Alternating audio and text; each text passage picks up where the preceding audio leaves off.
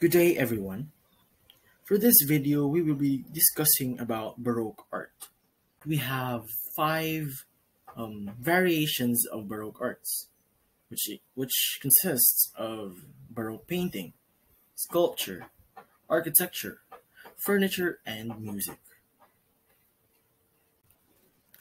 But before we discuss those five, we should know what is Baroque art. The term Baroque derived from the Portuguese barroco, meaning irregular pearl or stone. And this term Baroque refers to a cultural and artistic movement that characterized Europe from the early 17th to mid 18th century. Baroque emphasizes dramatic, exaggerated motion, and clear, easily interpreted detail. And due to its exuberant irregularities, Baroque art has often been defined as being bizarre or uneven. Now, we'll need to discuss about the origin and key ideas of Baroque art. In the past, there have been arguments between art history scholars about Baroque art as something that existed. That is because Baroque era was very much defined by the influences of the major art movement that came before it, which is the Renaissance period.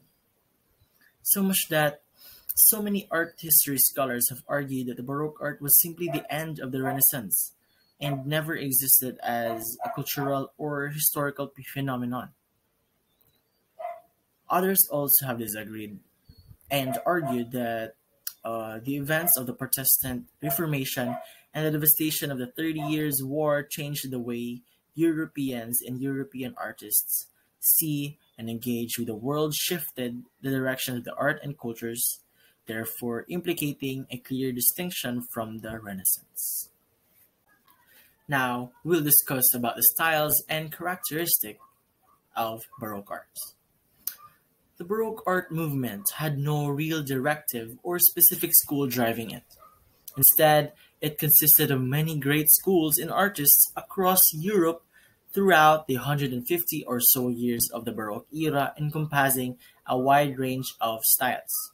Additionally, the quantity of genius level artistry coming from different countries, schools, styles, and fields injects an added level of subjectivity to what Baroque may mean for an observer of the art movement. The best way to approach the mapping of Baroque art characteristics is therefore the interaction between specific schools, artists, and artistic mediums. Generally, the main features of Baroque painting manifestations are drama, deep colors, dramatic light, sharp shadows, and dark backgrounds. The difference between Renaissance art and the Baroque arts is that Renaissance art aimed to highlight the calmness and rationality, while the Baroque artists emphasized stark contrasts, passion, and tension, often choosing to depict the moment preceding an event instead of its occurrence. And that is all for the introduction of Baroque arts.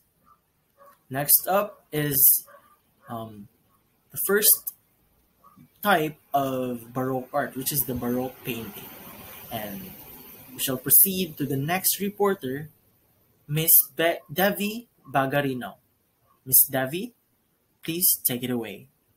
So now I am going to introduce you about Baroque painting. This is the most prominent Baroque painters originated from Netherlands, Italy, and Spain. They were concerned with the human subjects or subjects and depicted similar scenes. The Renaissance spheres of power still dominated the arts of directions and their culture, and accordingly the most commissions were portraits of royals, religious scenes, depictions of royal life and society.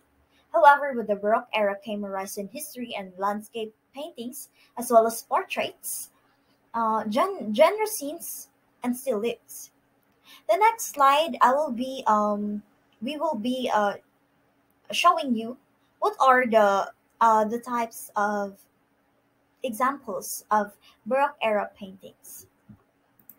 First, we have the Anatomy of Lessons of Dr. Nicholas Tulp by Rembrandt, Apollo and Daphne by Gian Lorenzo Bernini, Boy with a Basket of Fruit by Caravaggio.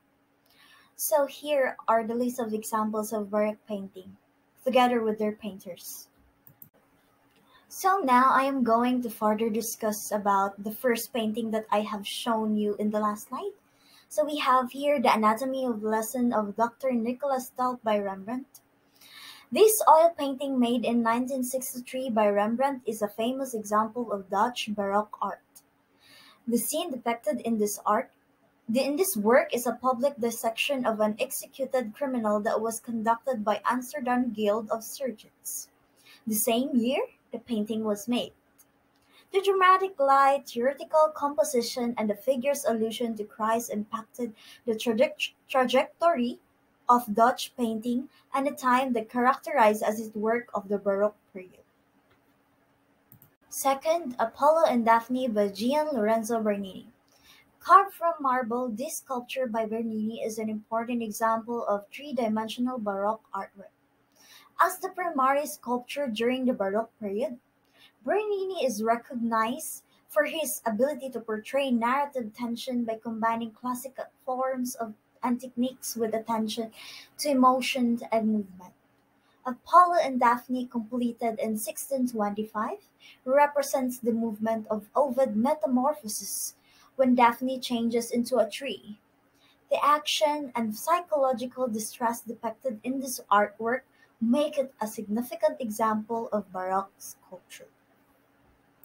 A painting working at the early end of Baroque period, Caravaggio moved away from the styles of Mannerist and pioneered his own combination of naturalist depiction of direct observation and the use of tenebrism, a technique of painting employing extreme lights and darks with a few middle values.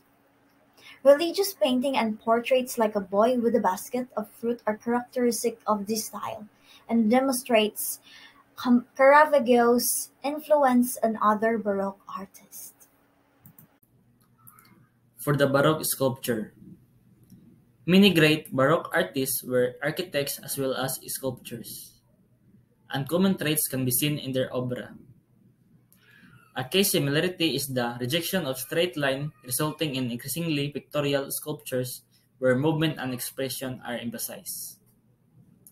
The Baroque sculpture was primarily concerned with the representation of biblical scene, spurred by the church but also by the beliefs of the sculptor themselves. As many work on uncommissioned portrayals of biblical epics as well, be it scenes from the Old or New Testament, the desire of most Baroque sculpture was to portray pathos as well as movement. So as you can see in this slide, these are the example of the Baroque sculpture. The first one is the Apollo and the Pin. The second one is Saint Andrew. The third one is the Aeneas, Anchises, and Ascanius. The first one is the Apollo and the Pin. Apollo and the Pin is a life-size Baroque marble sculpture by Italian artist Gian Lorenzo Bernini. He executed between 1622 and 1625. Housed in the Galleria Borghese in Rome, the work depicts the climax of the story of the Pin and Phoebus in Ovid's Metamorphoses. This charming myth talks about the platonic love of god Apollo for the beautiful nymph the Pin. It is said that the Pin was the first love of Apollo, but unfortunately, the girl never responded his love. It was not usual or possible for a nymph or a mortal woman in the Greek mythology to resist the love of a god. But the Pin did so, and in fact, she lost her life trying to escape this love. Our second Baroque sculpture example is the Saint Andrew. Saint Andrew by François Duquesnoy was explicitly created for one of the niches at the crossing of St. Peter Basilica. This artistic marble representation of Saint Andrew is one of the four larger-than-life statues which frame the baldacchino in the transept of St. Peter's Basilica. Each depicts a venerated relic, which at the time was the property of the Pope and St. Peter's. The statue of Andrew was commissioned to honor the relic of the apostle's skull. For our last Baroque sculpture example is the Aeneas, Anchises, and Ascanius. The Aeneas, Anchises, and Ascanius is a sculpture by the Italian artist named Gian Lorenzo Bernini. He created circa in 1618 to 1619. Housed in the Galleria Borghese in Rome. The sculpture depicts a scene from the Aeneid where the hero Aeneas leads his family from burning Troy. Hello everyone, I hope you feel good. I am Rachel Faith Beronki. So now I'm going to share with you one of the style of Baroque art, the Baroque architecture. Architectural style originating in late 16th century Italy and lasting in some regions, notably Germany and colonial South America, until the 18th century.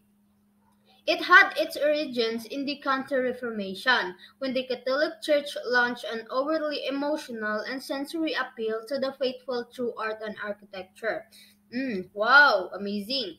Complex architectural plan shapes, often based on the oval, and the dynamic opposition and interpenetration of spaces were favored to heighten the feelings or motion and sensuality. So now, try to look at these three pictures. These are examples of Baroque architecture. The San Carlo el Quattro Fountain in Rome, St. Peter's Square in Vatican, and St. Paul's Cathedral in London. When someone asks, what's San Carlo el Quattro Fountain all about? Anyways, this architecture designed by one of the leading Baroque architects, Francesco Borromini.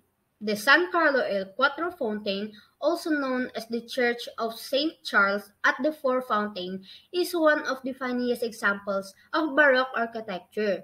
The Roman Catholic Church was built between 1638 and 1646 when it was consecrated, while the facade was completed in the 1670s by Borromini's nephew Bernardo. So you heard it, guys. How many years before they finished this architecture? So now let's move on to the second examples of Baroque architecture, the St. Peter's Square from Vatican. Wow! The St. Peter's Square and its imposing colonnades with 140 statues of saints are the work of Gian Lorenzo Bernini, who was the next to Francesco Borromini, one of the most prominent architects of the Baroque era. He also built the left fountain largely following the design of the earlier Carlo Maderno's fountain to create symmetry. In the center of the square stands an ancient Egyptian obelisk, which was erected in its current site in 1586 by Domenico Fontana.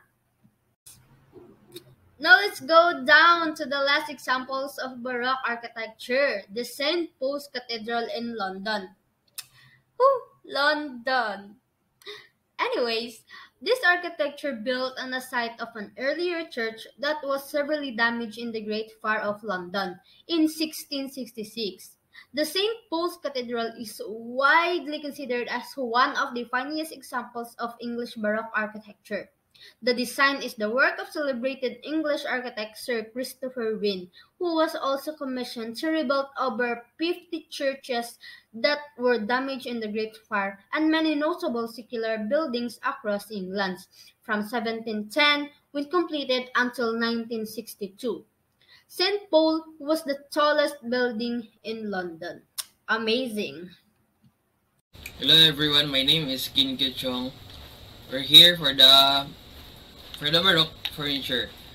Baroque furniture pieces had a very elaborate ornamentation, plenty of details, and the designs featured an exuberant and sometimes exaggerated decoration, with the details integrated with harmony and balance in symmetrical compositions. Some common elements included twisted columns, pedestal feet, and heavy moldings. This is the examples of Baroque furniture. An example of an exuberant style. So this is the two example.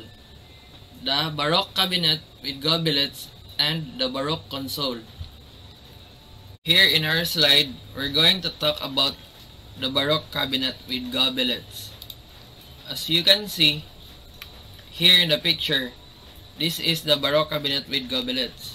Elegant materials imported from Asia were common, thanks to the establishment of regular trade routes.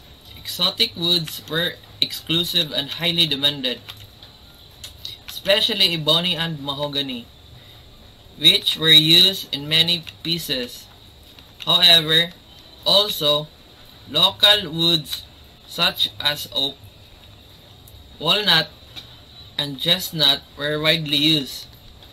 The inlays were a recurring element and were made by inserting veneers of contrasting colors and sometimes different materials. Occasionally, furniture had a marble slab created by mixing contrasting shades. So, we're here at the last slide example of Baroque furniture, which is the Baroque console. Baroque console, the most iconic elements of Baroque style are the gilded finish made. These exuberant symbols of luxury were associated with wealth, and European courts were decorated with golden furniture, such as Versailles and Louis the 14th court. The motifs for decoration were usually stylized foliage and geometric, with spirals and curves, but the corners and the top of the legs were usually adorned with cherubs, animals, and mythical creatures. Thank you for listening. Baroque music. Now, the Baroque era was a time of musical innovation.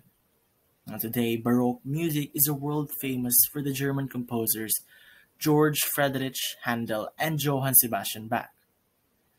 But at the time, Italian composers dominated the scene. Their legacy lives on through the music of Antonio Vivaldi, Claudio Monteverde, and Arcangelo Corelli and their expressive scores. In order to create music on par with the classical Greek and Roman dramas of the past, Italian composers implemented new ways of playing and introduced new aspects of composition. They just create another technique, no? Seeking dynamics and emotion in the place of regal staticness. They develop a new musical language, no, that enabled a great dramatic interpretation. Most of this musical language is still used to this day in also forms such as cantata, concerto, sonata, sinfonio, and opera originated in the Baroque period. Here are the three pictures of the three great composers from the Baroque era. The first image is a portrait of Claudio Monteverde. The second image is Arcangelo Corelli. And the last image you can see is a portrait of Antonio Vivaldi. And now we will tackle about these great composers of the Baroque era. First is Claudio Monteverde, which is one of the most significant composers of his time. In 1592, he became suonatore di vihuola or violin player and played for Duke Vincenzo I of Mantua. Monteverde was dissatisfied, so after the Duke's death in 1613, he accepted the position of Maestro de Capella of St. Mark's in Venice. He composed some of the most influential early Baroque pieces. Some of his most notable compositions are Vespro della Beata Vergine, ambitious work for soloists, choir, and orchestra, as well as the earliest opera known today, such as Orfeo and El Incoronazione di Poppea. Next is not only a famous composer but also a virtuoso violinist, and that is Arcangelo Corelli. Corelli is well known among violinists for his style of playing that influenced violin technique for centuries. Now, after 1675, he worked for some of the most important music patrons in Rome, including Queen Christina of Sweden. He was very famous in Rome, where he was accepted in high aristocratic circles as well as much of Europe. And he is the first composer to gain international acclaim. And his works include 5 books collecting violin sonatas and 12 violin concertos. And his overall body of work includes 48 trio sonatas, 12 violin and continuo sonatas, and 12 concerti grossi. Next is another great composer of the Baroque era, which is Antonio Vivaldi, a virtuoso violinist who is considered one of the most important Baroque composers. He was influential for the whole of Europe. He composed many concertos as well as chorales and more than 50 operas. He composed most of his work when he was associated with the Ospedale della Pietà, a Venetian orphanage and a convent with a music school, in around 1704. This institution provided excellent music education, creating professional opportunities for female musicians, which was rare or non-existent at the time. Vivaldi's compositions include almost 500 concertos, 46 sinfonias, 73 sonatas, and etc. And that is all for Baroque arts. Thank you for listening, and God bless us all.